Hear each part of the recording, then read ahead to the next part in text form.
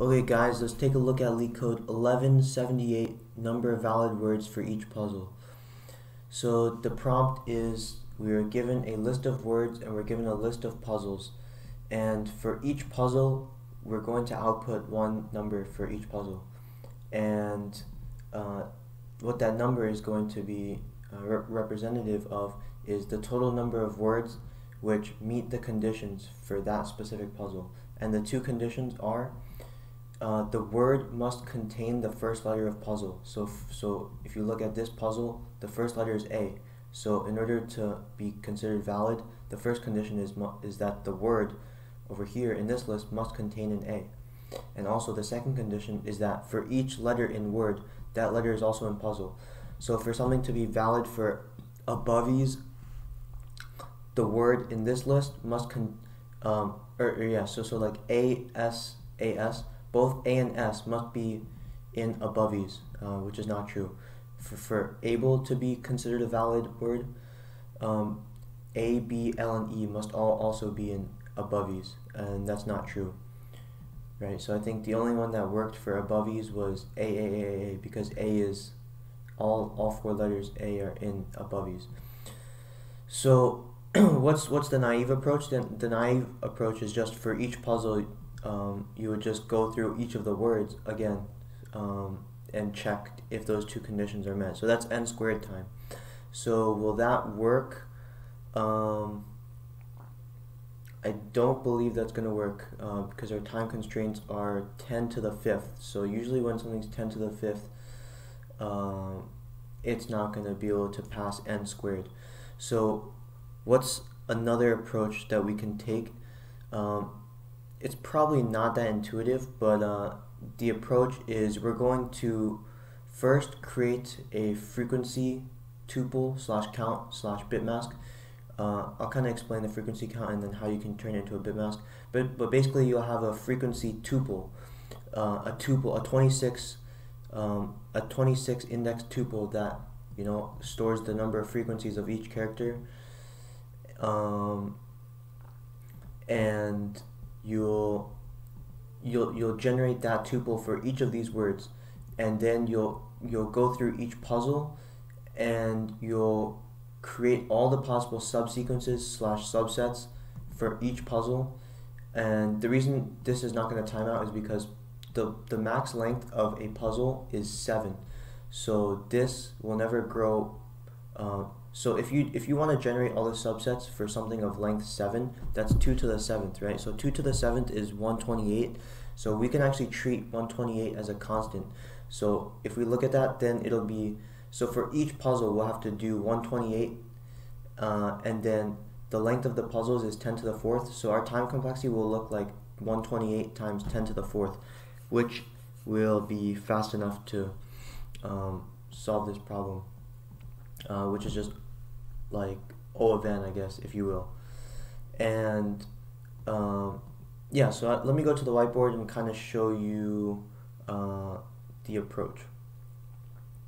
So let me kind of show you, so basically we have a list of words, we have a list of puzzles, so word 1, word 2, word 3, blah blah blah, puzzle 1, puzzle 2, blah blah blah blah blah, okay? So for each word, we're going to go through this list once, and we're going to generate the frequency tuple for each word.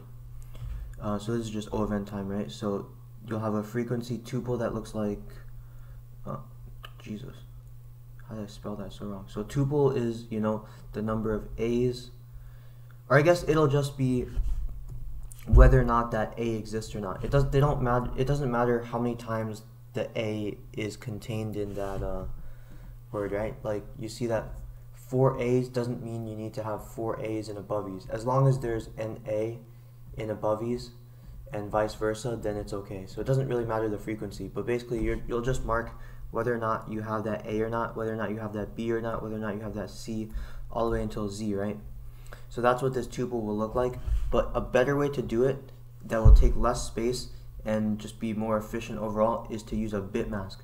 So in my previous problems, what I did was I did bitmask a few bitmask problems in the past 2 or 3 videos, but I used the bitmask for a different purpose, right? In those videos, I was marking which indexes or people ID numbers were being used, or bike ID or whatever, right? So this was the 0th index, 1st index, 2nd index, 3rd index, 4th index, right? That's what this that's what this mask was representing.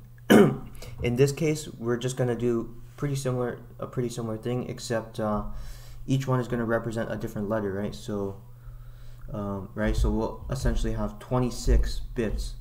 This will be as long as 26, blah blah blah blah, right?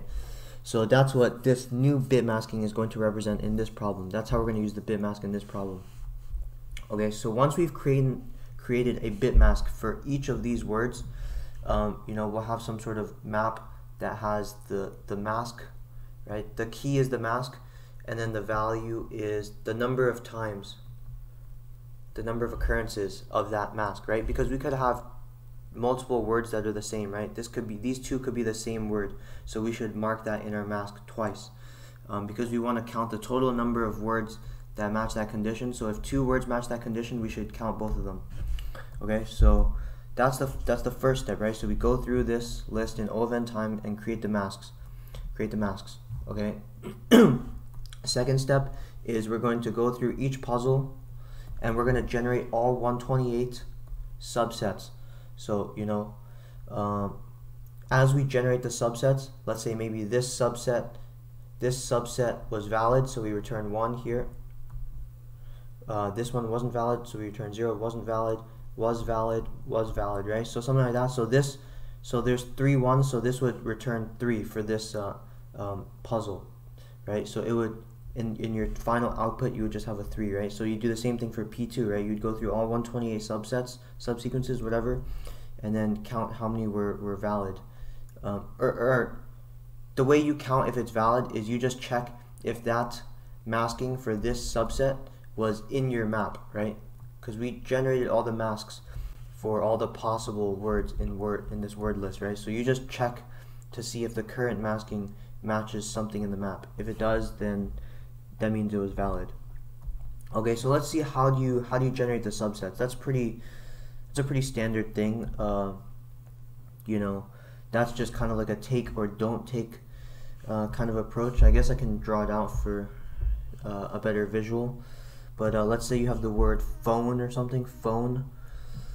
Pretty much you'll just have some recursive loop or some recursive function going through, and you'll have a pointer I starting here, and you can either take the P or you don't take the P. Let's say you take it, so your current string is P, right?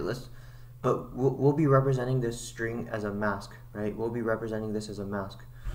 So you'll have your mask is looking like bit, blah blah blah blah blah. This is the P position, then blah blah blah blah blah blah blah.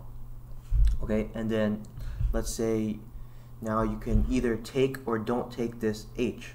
You can either take or don't take this H now. So let's say you don't take it, so your bitmap stays the same. Then you can go here to the O. You can either take it or don't take it. Let's say you take it. Then your O, A B C D E F G, A B C D E F G H N O P, O P. So O would be here. Sorry, yeah, basically you get the point. So you'll just update the mask if you decide to take it, and you won't update the mask if you don't take it, right? So that's just creating subsets is just you always have two possible choices, right?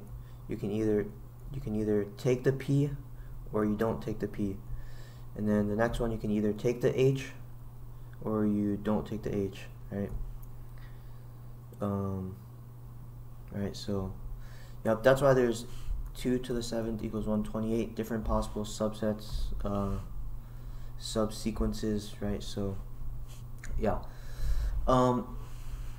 let's see, I guess I'll go to the code now. Oh, one more thing, I guess I should talk about just the general idea behind bitmask. If you missed my other videos, you should definitely watch those because I explained bitmask twice already.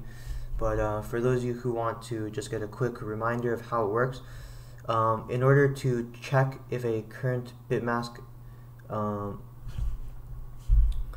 to to check if a current bitmask or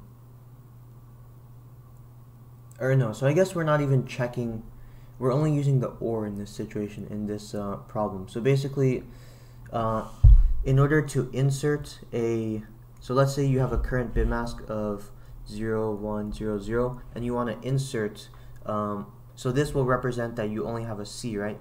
A, B, C. This is what this represents. You only have a C.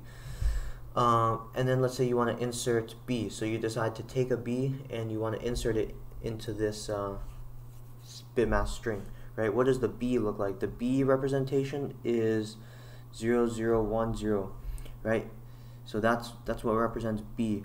And a way to figure out how to create this string in the first place is to just do one left shift, shift, shift, and then you'll take the order of the current character minus the order of A, right? So the order of B minus the order of A is 1, right? So you do 1 left shift, shift 1, and you know, so 1 left shifted by 1 will give you this, right? So you'll have 0, 0, 1, 0. That's what this is, okay? So this is going to be your friend. This is the formula you're using to find the bitmask string, right? In the previous problems for campus bikes and this whatever question, the number of hats, you did like 1 left shift, shift the bike number or something, right? In this problem, the way to generate that mask is doing this: 1 left shift, shift by order of character minus order of A. Okay, so now once you have this masking for B, the way that you will insert it into this bitmask with the C, the way you'll combine these two is you'll just OR these two together. This is the OR, it's a pipe.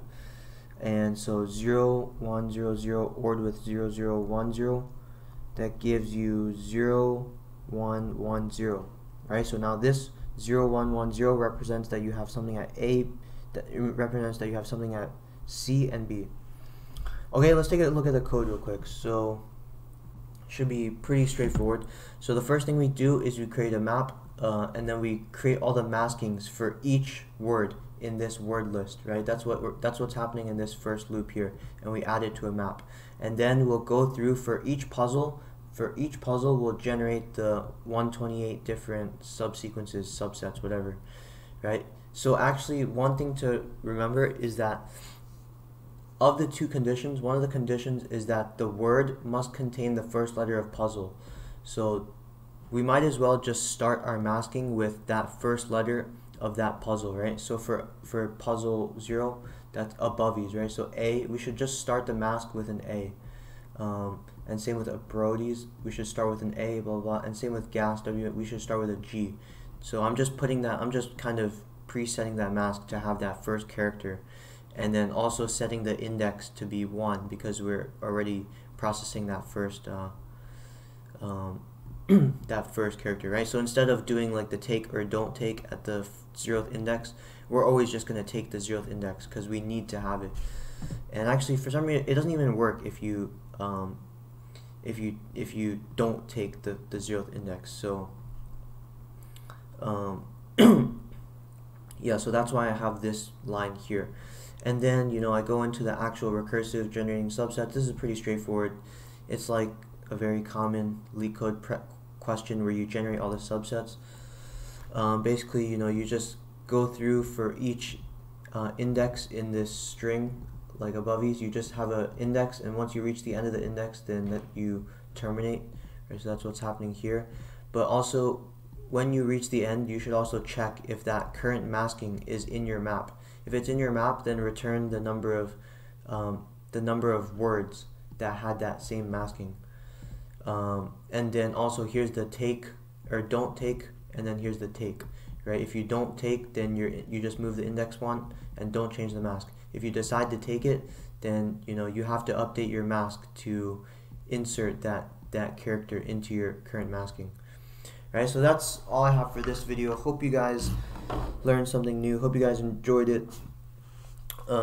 tell me if you have any feedback for me. Tell me what questions you want me to answer next.